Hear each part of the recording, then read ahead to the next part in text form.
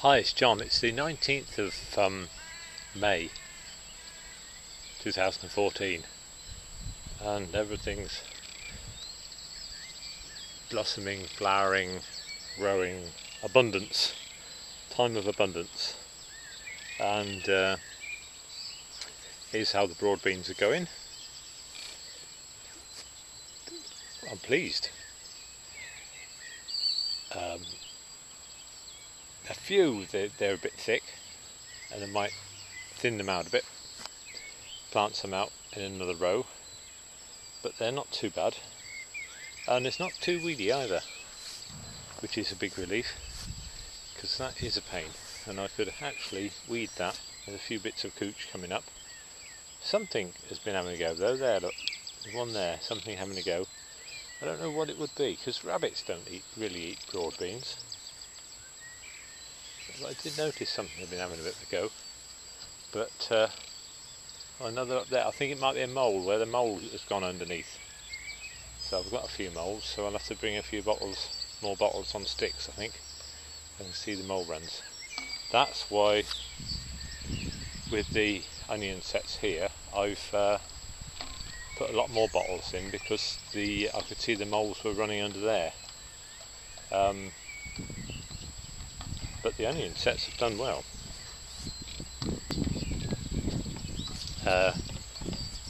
It's funny because you plant them in rows like they are now, but each time you come down here a bit earlier on, the rows had moved. I know one thing happens is blackbirds dig them up because they're looking for a worm underneath. They think it's a stone and they can find a worm underneath. But I don't know what digs them up. Something digs them up, and all the rows get all over the place, and there'll be about 8 out of place. And me and Helen have sorted out these rows a few times, and I've hoed through as well, so that's helped that. So I'm really pleased with these onion sets.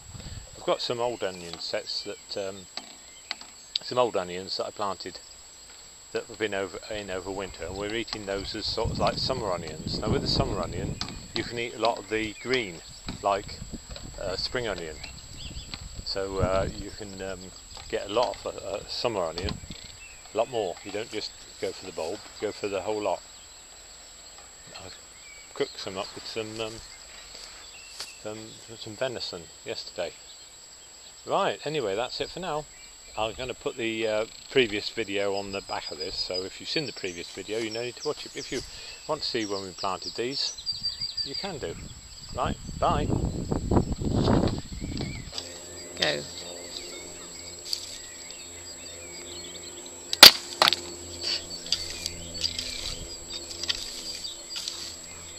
Hi, it's John. It's the 19th of April 2014, and we've got all this land here rotavated.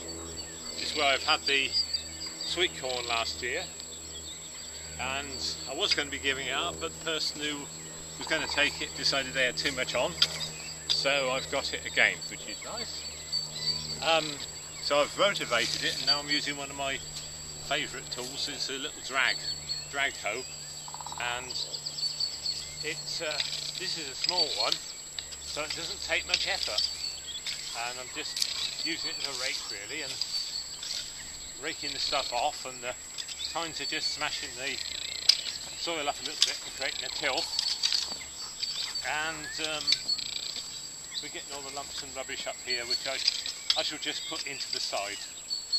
This is very much functional gardening to create food and products.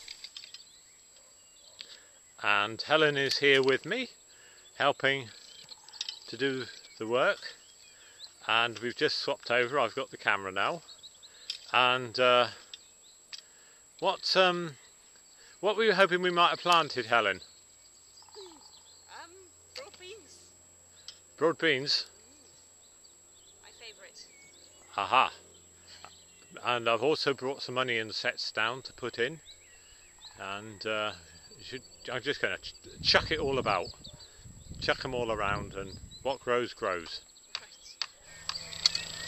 Right, well I've been using the drag hoe, and we've got an area about 5 metres by 5 metres raked down, drag hoe, and then using this rake, which I bought this for my brother years ago, and then when he went to America he didn't want to take it with him, so he gave it me back, and that was about 20 or more years ago. But a good thing about a good solid rake is that you can obviously rake with it forwards, but you can also push with it. So if I want to get all this rubbish right up to the edge of the fence here, like this, where I'm going to leave a gap, you can use it to push it up, which is something you don't often think of with a rake.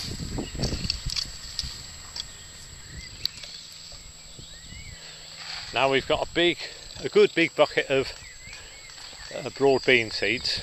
They're ones that we've saved, so there's no shortage of them. And Helen's just scattering them about. I've done it before, and then I rake them in. Saves all that bothering about with rows and everything. And they can look after themselves. And the first, you want to get broad beans in early, and then they avoid black fly. Of course, if you can get them in the autumn, then they're even more black fly resistant. But you can normally get away with it planting them. It's the 19th of April today, so, and then you can pinch the tips out when they get bigger. So that's a good big area. I haven't had any luck with freezing broad beans because my freezer broke down when I had a lot frozen, and then after they'd been defrosted they didn't taste so nice. You're looking forward to eating some broad beans, are you, Helen? I am indeed. So we've covered over the broad beans, raked them in and poked a few odd ones in. Now I've prepared another piece of land here, about 5 metres by 4 metres, for putting onion sets in. They're stir on, and somebody gave them to me. They had them spare, and there's some nice onion sets actually, nice and firm. They haven't sprouted yet. I've made a line with a cane and put one row in.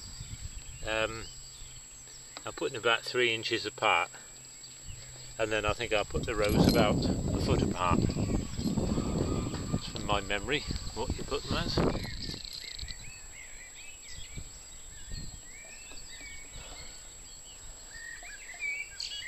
Well, this is Easter Saturday. Traditionally people say about planting potatoes on Good Friday. But this year Good Friday's a bit late, but I haven't got any potatoes planted. Well, I've got not properly. I haven't got any potatoes planted properly yet. These are going in quite nicely though. These onion sets. About 1, 2, 3, 4 on the 5th row now. I'm using the cane to mark out the rows. These plants we've got about. These are caper spurge, the mole plant. Keep the moles away. We've got the onions all planted. It's about 20 and 30 in a row. Just count up the rows, Helen. How many rows there are of onions there? 1, 2, 3, 4, 5, 6, 7, 8, 9. 9 rows, and I think it's about 30, isn't it, on a row? Do you want me to count? So about, no, don't matter, about 300. Be about 300 onions there, Helen. That'll keep us going, won't it? Bit of onion soup. Plenty of onion soup. Onion chains, what are they called? Onion plats. Yeah. Hanging on the staircase. Oh yeah. It's the onion sets we put in about a month or 6 weeks ago. Helen's weeded them about 2 or 3 times now. Best to keep on top of the weeds.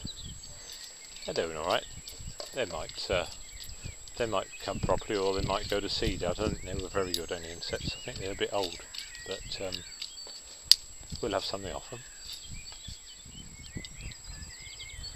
Euphorbia's got some nice colour.